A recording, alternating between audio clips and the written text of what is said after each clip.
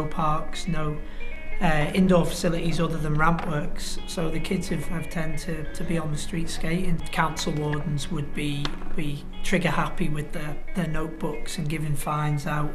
But all the major spots that we did skate, Seal Street, the Pier Head, that's ceased to exist there. Street skating's different, it's totally different. You do miss it, but these places are cool. If you can, well, it's all we got. It's all we can skate now. So.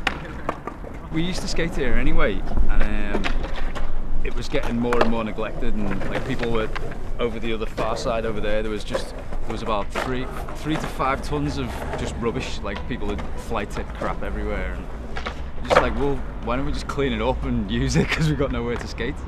We totally had no permission to do it or anything, so we just, 3 of us came in high-vis jackets, so we looked like council workers, and just started cleaning up the space in the daytime. And then we came back in the night, put the first transition in, the wooden transition, and filled it with dirt. And I think 2 nights later or something, we came down with a little generator, a couple of lights, and put the first concrete transition down. It was fucking dreadful. But, we ended up with a collection tin in the skate shop, and anyone that went in on a summer's day, if there was building going on, it was like, get down there and go and help. When people see such a thing happening, they think, oh, I'd love to get involved. We had little 10-year-old kids with trowels in their hands helping us, just like, go, just make a little bit and it's yours. Every day there was 10, 12 kids down there just lending a hand, just because they purely wanted to skate it when it was finished. Everybody that I know really thinks it's amazing, but I can guess there's a lot of people just don't get it, just totally don't get it, or why we'd do it, but they never will get it.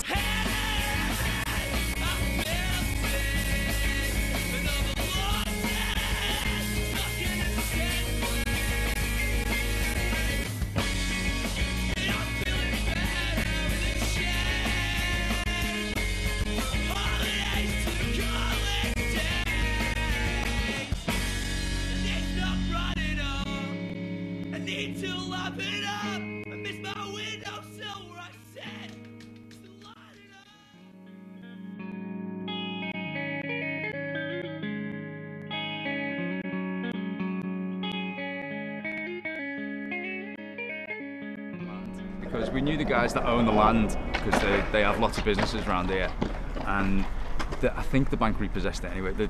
It changed hands, and the co-op had it, and they put fences up around it. So they were basically scared of insurance, of somebody suing them if they hurt themselves. We were all really surprised because no one knew it had changed hands, and that the land that they didn't want us to be here. So we all just turned up to skate, and there's like a 15-foot green wall all the way around it. You're quite boxed in, and before there was no fence, and it was quite an open space. People could come down with their kids and just watch the skateboarders. Now it feels like you're enclosed. A couple of us spoke to the radio and the paper and stuff like that. Biennial in the end, sorted it out with the bank and paid the insurance for the land for the year for us.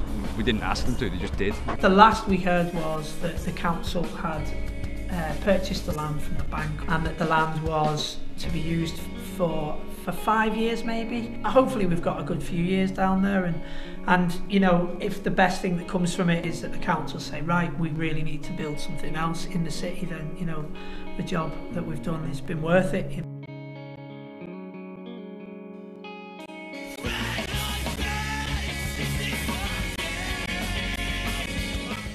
A really good idea. What squatters' rights and all that, at least they're turning it over and making it somewhat usable, aren't they?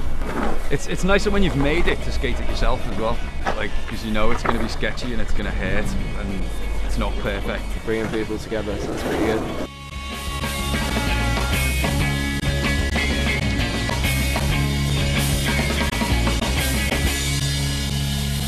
It's free, and yeah, it's ours. We haven't got to worry about anything, so